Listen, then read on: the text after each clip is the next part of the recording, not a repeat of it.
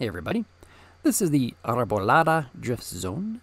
75,000 points is the weekly challenge with a car restriction of an S1900 drift car. And again, the class number doesn't matter nearly as much when you're drifting, so just make sure it is an S1. And a couple other things, change your settings to these. Change braking to anti-lock off, traction control off, stability control off. And I highly recommend switching to manual for shifting.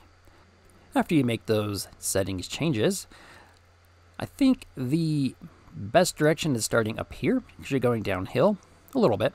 It's just easier to drift, at least for me, going downhill. And drifting is not my strength.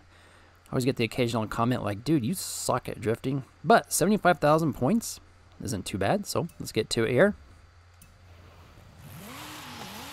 Car and tune in description below. And like my drift tunes, I make third and fourth really long.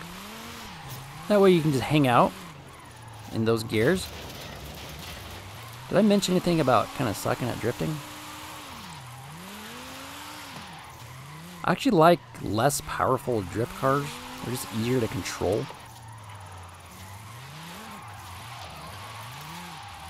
Ah, took that corner like a pro though. Woo! I'm being sarcastic there, people. One last jet. We already have the 75,000. Extremely easy. One last super sharp turn that I do not handle like a pro. And we'll just wrap up here in embarrassing fashion. And